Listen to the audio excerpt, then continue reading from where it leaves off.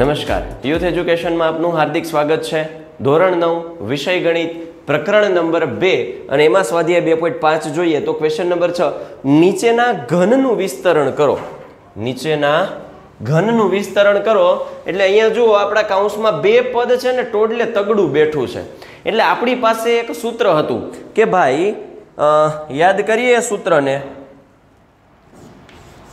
a + b cube પહેલાનો ઘન બીજાનો ઘન 3 પહેલાનો વર્ગ બીજું 3 પહેલું બીજાનો વર્ગ।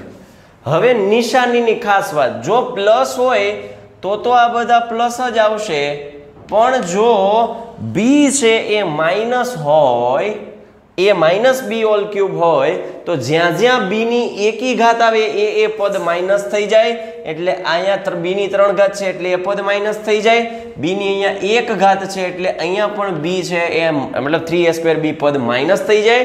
અહીંયા b ની 2 ઘાત છે, બેકી ઘાત હોય તો માઇનસ ની બેકી ઘાત પ્લસ થાય એટલે અહીંયા કઈ નિશાની પ્લસ આવશે। Idea clear? ઓકે, આ બે સૂત્રનો ઉપયોગ કરી આપણે આ ઘનના દાખલાઓ છે સોલ્વ કરવાના છે।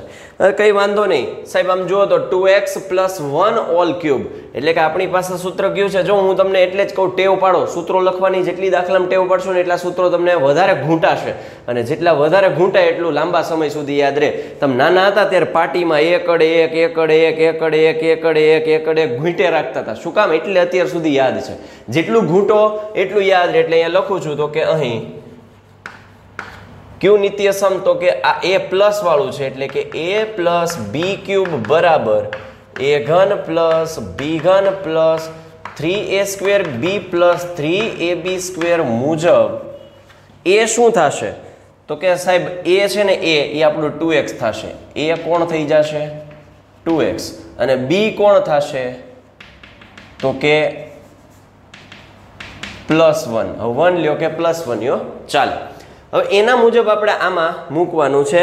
તો એ પહેલા આપણે જેમ આગળના ક્વેશ્ચન સોલ્વ કર્યા એ જ રીતે આપણે પહેલા શું કરી દેવાનું, જો આમ તૈયાર કરી દેવાનું, ઘન પ્લસ 3 કૌંસમાં કોકનો વર્ગ કોક પ્લસ 3 કૌંસમાં કોકનો વર્ગ। ઈઝી, જો કોકનો ઘન 3 કોકનો વર્ગ કોક 3 કોકનો વર્ગ કોક 3 કોકનો વર્ગ। હા સરસ, ચલો બસ હવે મસાલા જ નાખવાના છે। a ની જગ્યાએ શું મૂકવાનું 2x એટલે આ 2x, b ની જગ્યાએ +1 એટલે આ +1, અહીંયા શું આવશે 2x +1 2x +1, સિમ્પલ।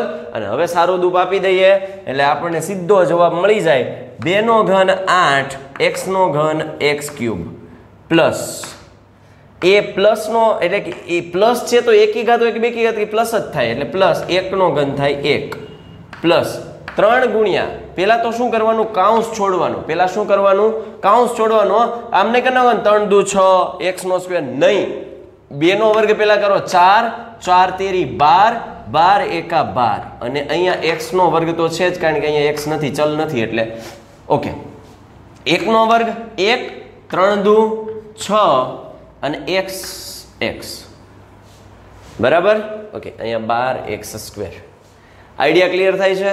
ઓકે, અને હવે જો તમે આને આમ તમારે પ્રમાણિત સ્વરૂપમાં લખવું હોય તો પણ લખી શકો, 8x³ + 12x² + 6x + 1। હવે પ્રમાણિત સ્વરૂપ શું એ મારે તમને કહેવાની જરૂર નથી કારણ કે આપણે આગળ જોઈ લીધું, પ્રમાણિત સ્વરૂપ એટલે કે ઘાત ઉતરતા ક્રમમાં હોવી જોઈએ, ચલની ઘાત x ની 3 x ની 2 x ની 1 અને અહીંયા અચળ પદ। એવી જ રીતે હવે આ દાખલો છે, આમાં કયું સૂત્ર લાગશે તો કે જો અહીં કયું સૂત્ર આપણે લગાડવાનું છે તો કે a - b³ બરાબર a ઘન - b ઘન - 3a² b + 3ab² મુજબ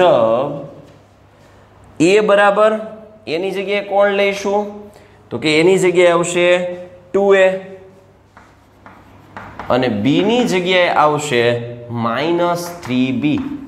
ઈઝી, અને એના ઉપરથી આપણે પહેલા શું કરશું, પાણીપુરી તૈયાર કરીએ તો કોકનો ઘન પ્લસ કોકનો ઘન, ઓકે અહીંયા માઇનસ છે એટલે માઇનસ કોકનો ઘન, બરાબર. ઓકે અહીંયા બી બરાબર જો અહીંયા હા સૂત્રમાં કયું લીધું છે, માઇનસ લીધું છે, તો આપણે અહીંયા આ સૂત્રમાં અહીંયા આપણે લઈશું પ્લસ 3b, કારણ કે વચ્ચે માઇનસ માઇનસ તો છે, તો બી ની જગ્યાએ શું આવે 3b, બરાબર. ઓકે માઇનસ કોકનો ઘન માઇનસ 3 કોકનો વર્ગ કોક પ્લસ 3 કોકનો વર્ગ. જો અહીંયા ખાસ ધ્યાન રાખજો, જો તમારે સૂત્ર અહીંયા પ્લસ વાળું મૂક્યું હોત તો તમારે બી બરાબર -3b લેવાના. ફરીથી કહું છું, જો તમે સૂત્ર અહીંયા પ્લસ વાળું a + b હોલ ક્યુબ બરાબર a cube + b cube + 3a² b + 3ab² મૂકો તો b બરાબર +3b સોરી -3b લેવાનું. અને સૂત્ર તમે અહીંયા માઇનસ એનો આની સાથે સરખાવીએ તો 2a ને 2a બે સરખા છે, માઇનસ માઇનસ તો b ની જગ્યાએ શું આવે 3b આવે, રાઈટ. ઓકે હવે કિંમત મૂકીએ તો જોજો a ની જગ્યાએ શું મૂકવાનું, a ઘન એટલે a બરાબર 2a 3b 2a 3b 2a અને 3b. એકદમ સિમ્પલ છે. હવે સારું દૂપ આપીએ તો અહીંયા 2 નો ઘન એટલે 2 નો ઘન થાય 8 અને આ છે a ની 3 ઘાત. Idea clear. માઇનસ 3 નો ઘન થાય 3 તેરી 9 તેરી 27 અને આ થાય b નો ઘન.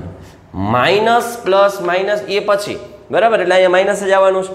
2 એટલે પેલા કાઉન્સ છોડો, 2 નો વર્ગ 4 4 તેરી 12 12 તેરી 36 a² b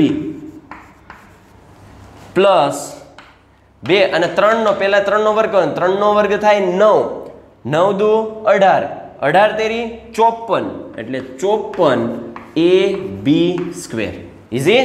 ખાસ ધ્યાન રાખજો, વર્ગ પહેલા ટોડલે બેઠેલ મોર પહેલા ઉડાડવાનો ને પછી આપણે અંદરની પ્રોસેસ કરવાની, એવું આપણે આગળ ભણ્યા હતા, કૌંસ પછી છોડવાના, રાઈટ. ઓકે ચાલો હવે આગળ વધીએ તો ત્રીજો ક્વેશ્ચન આપણી પાસે છે 3/2x + 1 પ્લસ વાળું સૂત્ર છે. આપણે સૂત્ર કયું લાગશે તો કે અહીં પ્લસ વાળું સૂત્ર એટલે કે અહીં a + b હોલ ક્યુબ બરાબર a ઘન પ્લસ b ઘન plus 3a² b plus 3ab² મુજબ a કોણ લઈશું તો કે a ની જગ્યા લેશે 3/2x અને b ની જગ્યા કોણ લેશે તો કે 1. અને એના મુજબ આપણે પહેલા કૌંસ તૈયાર કરીએ. કોકનો ઘન પ્લસ કોકનો ઘન પ્લસ 3 કોકનો વર્ગ કોક પ્લસ 3 કોકનો વર્ગ. અને હવે તો આપણે મસાલા જ મૂકવાના કે ભાઈ a નો ઘન એટલે a કોણ છે આપણા કેસમાં 3/2x, b તો કે +1, a કોણ 3/2x +1 3/2x +1, રાઈટ. હવે શું કરીએ, સાદુરૂપ આપવા માટે પહેલા શું કરવાનું, ઘન કરવાનું મતલબ ચલનું કરવાનું. તો કે 3 નો ઘન 27 પણ અહીંયા છેદમાં 2 નહીં લખી નાખતા, 2 નો ઘન પણ થાય એટલે એ થશે 8 અને આ થશે x³ પ્લસ 1 નો ઘન થાય 1 પ્લસ પેલા શું કરવાનું, કૌંસની ટોડલે બેઠો મોર જે ઉડાડવાનો એટલે 3 નો વર્ગ 9 અને 9 તેરી 27 3 નો વર્ગ 9 9 તેરી 27 અહીં 1 છે એટલે 27 એકા 27 અને 2 નો વર્ગ થાય 4 અને x² × 1 એટલે આ x² પ્લસ 1 નો વર્ગ 1 થાય અને 3 તેરી 9/2x બરાબર. આપણો જવાબ થયો. અને હજુ એ જો તમે પ્રમાણિત સ્વરૂપમાં લખવું હોય, પ્રમાણિત સ્વરૂપ એટલે કે ચલની ઉતરતા ક્રમમાં ઘાત લખવી હોય તો તમે આ રીતે લખી શકો કે ભાઈ 27/8x³ plus 27/4x² plus 9/2x plus 1 બરાબર. તો એ પ્રમાણિત સ્વરૂપમાં એનો જવાબ થાય. હવે આ જોઈએ, એના જેવું જ છે પણ ખાલી શું બદલે છે, વચ્ચે બે પદ વચ્ચે રહેલી નિશાની. તો કયું સૂત્ર લખીએ તો કે અહીં a - b હોલ ક્યુબ બરાબર a ઘન - b ઘન -3a² b પ્લસ 3ab² મુજબ a કોણ થાય તો કે a થશે x, b કોણ થાય તો b થશે 2/3y. જો ખાસ યાદ રાખજો, સૂત્ર તમે પ્લસ વાળું લખ્યું હોય તો અહીંયા શું આવે -2/3y, પણ તમે સૂત્ર માઇનસ વાળું લખ્યું એટલે આપણે b ને એ જ સરખાવવાના એટલે 2/3 સાથે જ સરખાવવાનું. ઓકે હવે આગળ વધીએ કૌંસ તૈયાર કરું કોકનો ઘન પ્લસ માઇનસ કોકનો ઘન માઇનસ 3 કોકનો વર્ગ કોક પ્લસ 3 કોકનો વર્ગ બરાબર. અને હવે આપણે મસાલો મૂકીએ તો એની જગ્યાએ છે x, અહીંયા આવશે 2/3y, અહીંયા આવશે x 2/3y, x 2/3y. હવે પહેલા કૌંસ છોડીએ તો x ની 3 ઘાત એટલે અહીંયા x ની 3 જ ઘાત રહેશે માઇનસ 2 નો ઘન તો કે 8, 3 નો ઘન 3 તેરી 9 તેરી 27 અને y નો ઘન એટલે આ y નો ઘન બરાબર.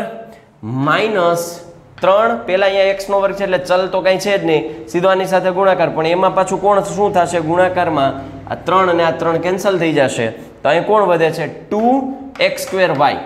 ખાસ ધ્યાન રાખજો 2x²y.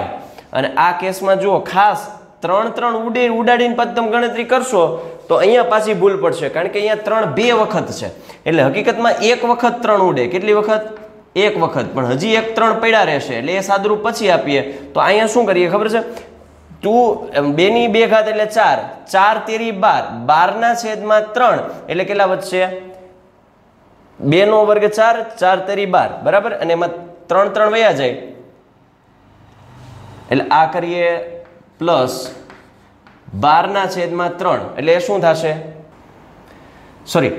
અહીંયા જુઓ આ શું છે તો કે 3 ગુણ્યા x, અને જો અહીંયા ખાસ કન્ફ્યુઝન થાય એટલા માટે જ કહું છું કે ભાઈ 2 નો વર્ગ 4 અને 3 નો વર્ગ 9y² બરાબર. અને હવે છેદ ઉડાડાય તો જો અહીંયા ખાસ ધ્યાન રાખજો 3 તેરી 9 બરાબર. હવે લાસ્ટ સ્ટેપ લખીએ તો પહેલા આપણે ઘાત પ્રમાણે લખીએ તો આ x³ માઇનસ 8/27y³. અહીંયા જો આ શું છે માઇનસ 2x²y. ખાસ ધ્યાન રાખજો 4 × x × y² પણ છેદમાં 3 એટલે પ્લસ 4/3xy².